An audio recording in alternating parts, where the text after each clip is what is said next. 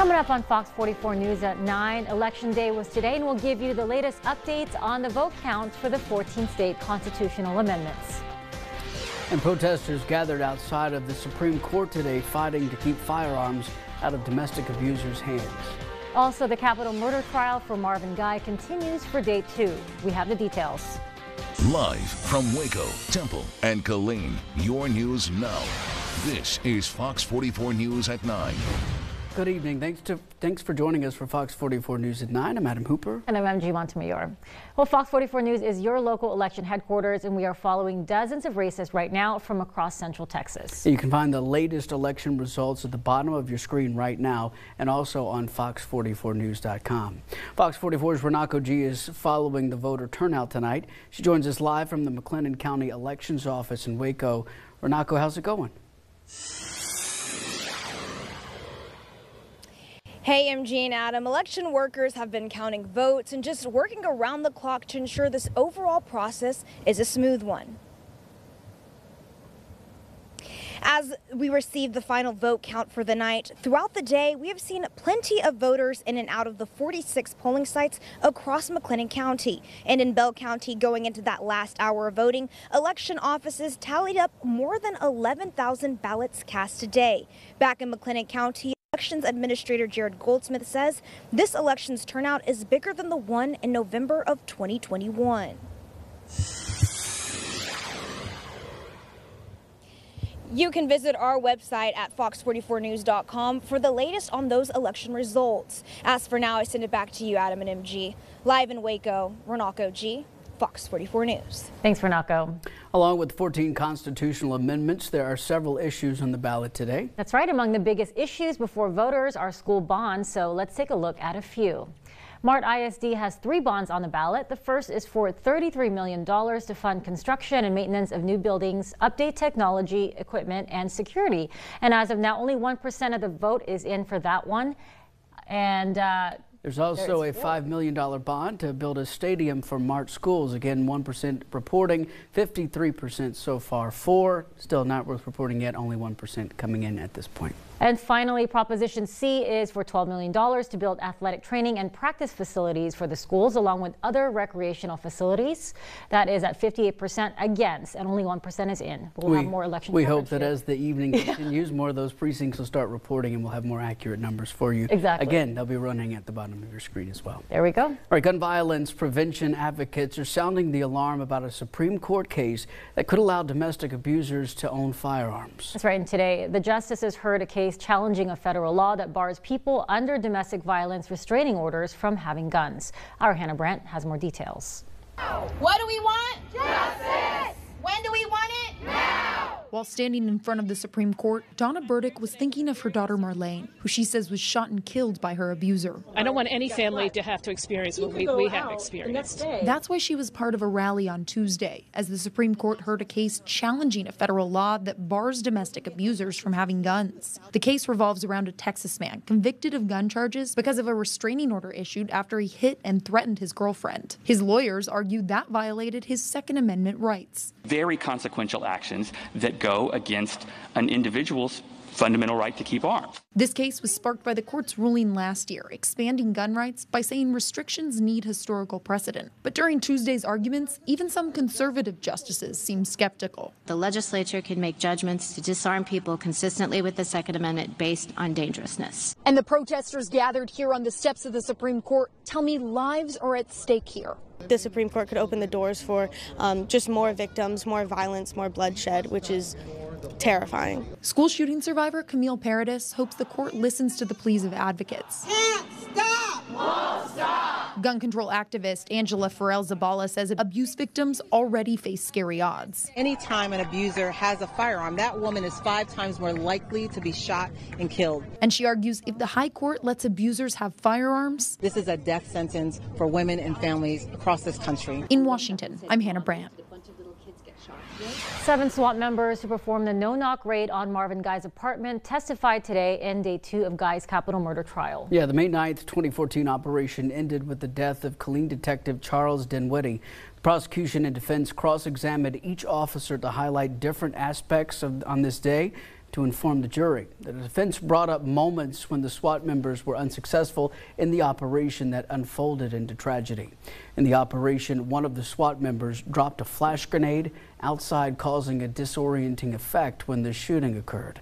The defense also emphasized how the officers didn't see an armed person in the house when shooting. The officers only saw figures. On the prosecution's end, they emphasize how many of the officers heard and some even saw gunfire come from Guy's bedroom window. Each SWAT team member did say they could see clearly without the night vision goggles on their helmets. Sound was emphasized by the prosecution, as well as for each officer saying they were made to announce their presence. The impact of what happened to Charles Dinwiddie was also emphasized. SWAT team members say he was hit in the face and it was hard to see him that way. A former Rockdale High School teacher is facing charges of possessing child pornography and having an inappropriate relationship with a student. The Rockdale School District was alerted to the allegations against Shawnee Despain on September 21st and suspended her immediately. The district and Rockdale police investigated the allegations, and Despain resigned days later. She turned herself into police today and is being held in the Milam County Jail on a combined bond of $350,000. The Brazos County Sheriff's Office and the Texas Rangers are investigating what caused the death of an inmate on Monday. According to the Sheriff's Office, a 69-year-old man, whose name has not been released, was in jail when he asked for medical assistance around 7 Monday morning. An ambulance took him to a hospital in Bryan, where he died from medical complications at around 1 in the afternoon. The Sheriff's Office says there does not appear to be any suspicious circumstances surrounding the inmate's death. The man charged in the death of a Dallas transgender woman pleaded guilty in court Monday. Kendra Lyles was sentenced to 48 years in prison for shooting and killing Malaysia Booker in 2019. Candace Sweat spoke with the Booker's father after the sentencing. Pierre Booker says he simply wanted justice for his child, Malaysia Booker. Now, some 4 years later, the man who took her life has been sentenced. I didn't want him to die. I didn't want him to take death penalty. I just wanted him to go somewhere where he could sit and think about the trauma that you caused other people's family. 37-year-old Kendra Lyles pleaded guilty to murder for the 2019 shooting death of Booker, a transgender woman. Before her death, Booker made headlines in a separate incident, a viral video showing her being kicked and punched in a parking lot after a car crash. Pierre says Malaysia was looking forward to moving on with her life until it was cut short by Lyles. 48 years. Do you feel like that's justice? Not really, but my thing is, life is life. As for the murder, Dallas police have not named other suspects beyond Lyles, but Pierre isn't convinced Lyles acted alone and says this one question haunts him. The only thing I really want to know is what was my child's last words before y'all committed y'all's act? Did they beg for their mama? Did they beg for me? Did they beg for Granny, Papa, or something? Lyles will face Booker's family this week during victim impact statements before completing his 48-year sentence.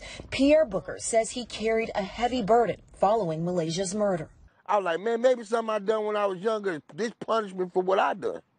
That's how I felt. Now he's thankful to see justice as he learns to live without her. We needed you, but God gave you a better job. He needed you more than we did. The Belton Police Department is giving away free steering wheel locks in order to deter a significant rise in Kia and Hyundai thefts. The department says in the past 4 months, 13 Kias and Hyundais have been stolen in Belton and 19 have been broken into. If you are an owner of any of these two vehicles, the department recommends that you take extra safety precautions. You can visit the Belton Police Department station and pick up a free steering wheel lock while supplies last. Is holding an event to honor veterans on Wednesday. It's going to take place at the Santa Fe Plaza on West Avenue at 11:30 in the morning. The ceremony will feature remarks from city officials, military leaders, and special guests. Temple ISD Choir will perform a selection of songs as well. The 6th annual Veterans Salute will take place Wednesday at the Harker Heights Auditorium. The concert honoring veterans starts at 7 in the evening and will feature the concert bands from all of the high schools in Killeen, as well as the KISD All-Star Marching Band. Public is invited to attend both free events. A Waco resident has hit the jackpot. The Texas Lottery says a local resident claimed a top prize winning ticket worth $1 million in its $1 million Lotteria game. The ticket was purchased at the Belmead Grocery Mart located at 1902 Old Dallas Road. The winner has chosen to remain anonymous. The Texas Lottery says the overall odds of winning any prize in the game are 1 in 3.29, including break-even prizes. Continuing our election coverage, early voting totals give us a decisive look at most of the major constitutional amendments on tonight's ballot. That's right. Our Ryan Chandler, he joins us from the Capitol with a statewide look at the changes coming for Texas's future. Ryan. Hey, good evening, y'all. Low turnout in this election, that's for sure, but very high expectations for the future of Texas. The relatively few number of voters that actually turned out and cast their ballot are making big decisions, putting billions of dollars into projects for Texas's future and giving some Texans a much-needed property tax break. We took a look at a few of the proposals and a few of the Texans whose lives will be changed tonight. Property taxes, parks, and pensions, all getting an upgrade in Texas. Prop 4 will save them money. The state's largest property tax cut now official, cutting the average home's bill by about $1,200 a year. We know this is the biggest property tax cut in American history. We think it's in the world's history. But former Texas teachers still feel the worst impacts of inflation. People are basically living from month to month. Retired teachers like Joe Ramirez haven't seen a cost of living adjustment in 20 years. After Tuesday's election, Prop 9 will change that for the better. To make sure that their futures, in their golden years are better off. From the golden years to the younger years. It's going to make a big difference. Voters lifting a financial burden from child care facilities to allow them to thrive without property taxes. If facilities were able to lower their child care property taxes, then they'd be able to keep child care tuition rates steady. Billions more going to water, universities, and broadband, as almost all propositions hold a commanding early lead.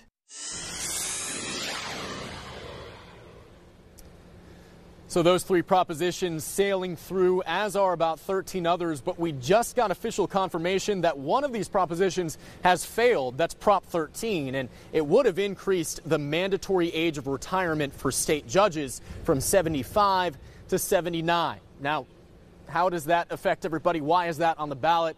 Well, it could have a major shakeup on the Texas Supreme Court, because now that that proposition has failed, the Chief Justice, the 74-year-old Nathan Hecht on our Supreme Court, will have to retire on his next birthday. From the Texas Capitol, I'm Ryan Chandler. Back to y'all. Thanks, Ryan. Coming up, we'll give you an update on the war in Israel as the fighting reaches its 1-month anniversary. And Congressman Rashida Tlaib now faces 2 separate censure resolutions over comments she made about the war in Israel. Those details when we return.